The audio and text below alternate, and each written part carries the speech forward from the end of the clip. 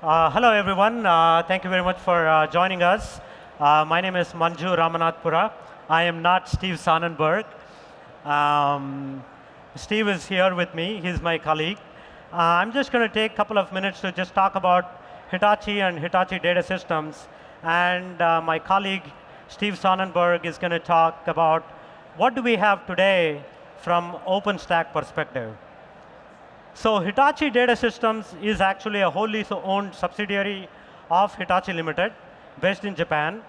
Most of you know Hitachi more as a storage vendor because that's been our primary dominant solutions in the worldwide market.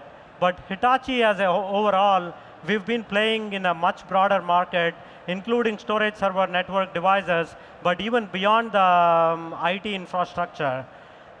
What's been happening in the Hitachi's world is a slow transition of Hitachi Data Systems into many, many solutions and products beyond just the storage.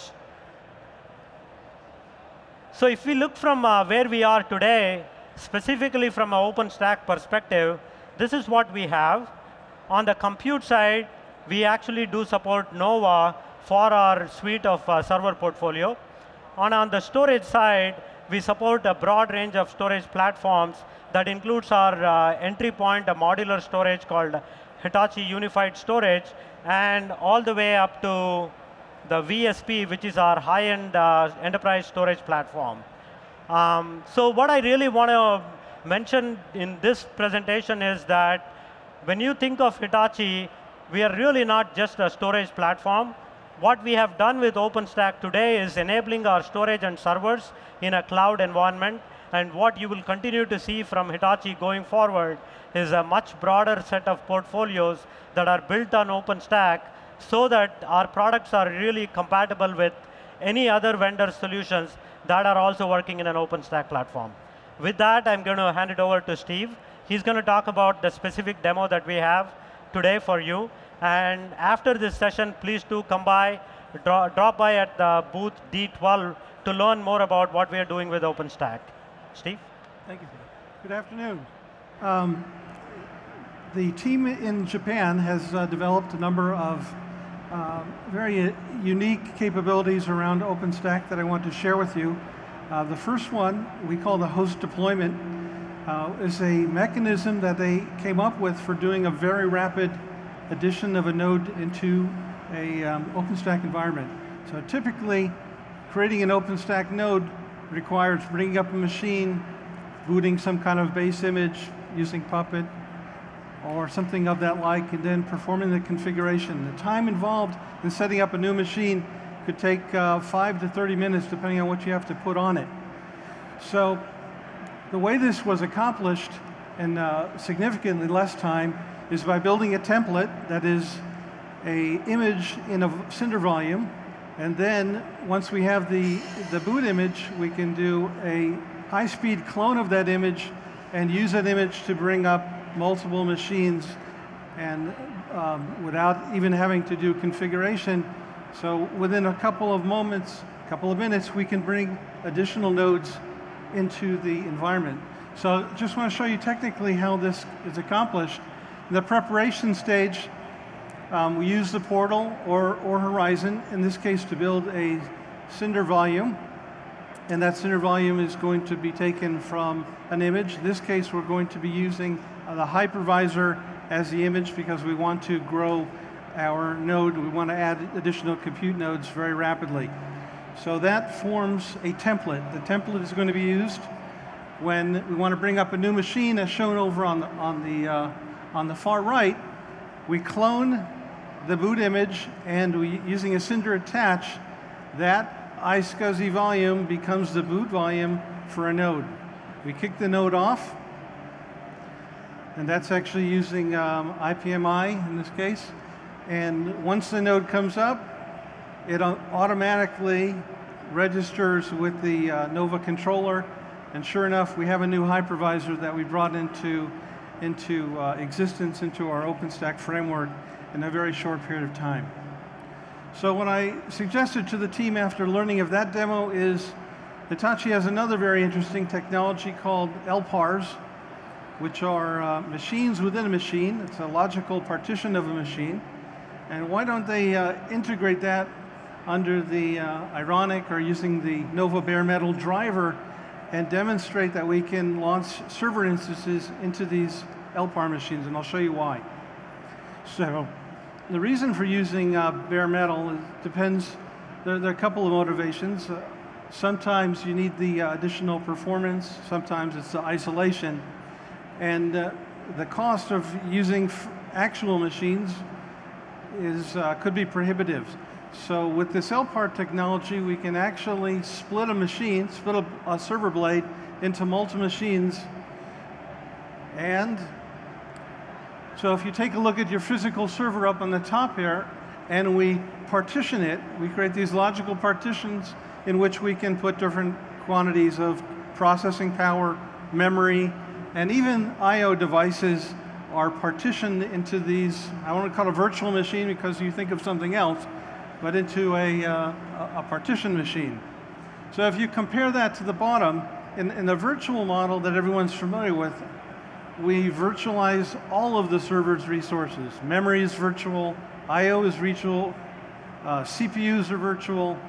In this model, we can actually split the hardware and we can control, we can dedicate it, or we can share the equipment, again, within a single server. So here's another image. In this case, we're using our chassis system. It's called a CB500. There are 8 processors in the system, and each of those can divide its resources in up to 30 LPARs in a single blade. So with this, we have practically native performance. We have isolation, and we can take advantage of the exact resources that we need. We don't have to worry about competition from other systems getting I/O hungry or CPU hungry and so forth. So just a couple of slides that are from the demo, which I'm going to invite you to take a look at. This is using the Hitachi portal system. It's actually a demo server, very similar in role to Horizon. And what we've done was we've created a new section called LPAR management, and you can use that just like you would for launching a virtual machine. You can launch it into a logical partition. You can also do this through Horizon. In this case, we're going to be using the bare metal driver, which is part of Nova, or pre-Ironic. And by selecting the flavor, you can pick what type of LPAR that you want to use to house that instance. Once it's running, it looks just like a virtual machine. It's got the same characteristics and similar mechanisms for controlling that machine, for starting and stopping, and so forth. Under the covers, if you were to look at our blade management system, you'd see that in a given blade, we've cut it up into a set of LPARs. And each of those LPARs has dedicated memory or shared memory that includes devices for networking, devices for, which can also be used for fiber channel over Ethernet, and of course, the fiber channel, which is one of the native protocols between the blade systems and all of our storage products. So an example of terminating looks identical. All it does is just frees up the LPAR, and that can be reused again as needed. So how does it work, and how can we bring up systems very quickly using LPARs? Well, one of the major factors in the speed that it takes to launch a machine is the time that it takes to set it up for execution. I mean, there's a number of parts involved, the networking, but in terms of setting up the execution format, we've got to copy an image from Glance, bring it into memory, or set up the ephemeral storage, and boot that machine. When you're using an LPAR, what we do is we simply arrange for that LPAR to boot the image, and if we marry that capability with the same capability that we used with the host provisioning demonstration, where we were using a pre-formatted image, an image that is ready to boot off of, then the time that it takes is significantly reduced. So part of the magic here is that this is teamed with our enterprise storage. Hitachi storage arrays have a number of important capabilities that allow us to do some of these things. They are not commodity hardware. They're designed for enterprise reliability, enterprise scale performance. They perform storage virtualization, which is the ability to harness multiple storage products under a single management umbrella.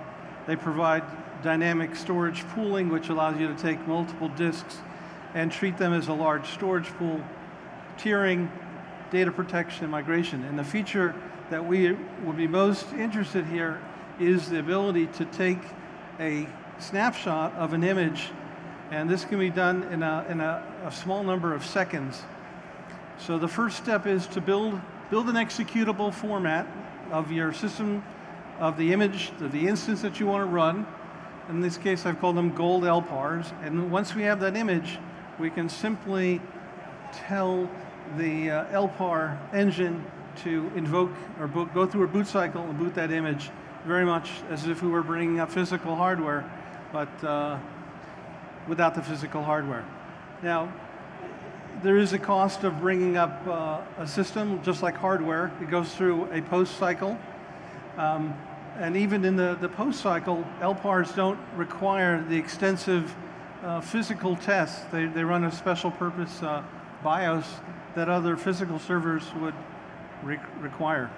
So the end result is we have very fast machine startup, isolation between instances, exact control of the resources we want to share, the ability to match the same density that we would have in virtualizing the resources across the server. Now we can partition them across the server with stronger guarantees for performance, lower latency, and this allows us to take advantage of the increase in server performance in a way that we can control. So I would like to invite you to come by our booth. It's D12, it's on the opposite end of the hall.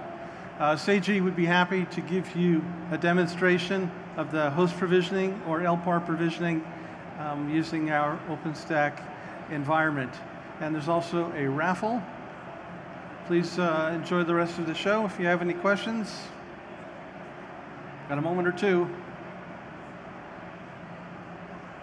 Okay, thank you very much.